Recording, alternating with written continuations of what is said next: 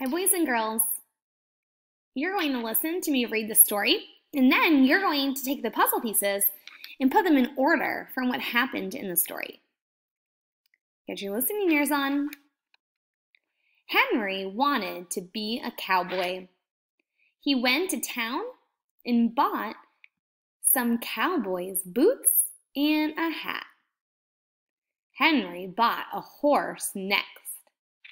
Then he learned how to rope a calf. Henry finally even learned to rope a cactus.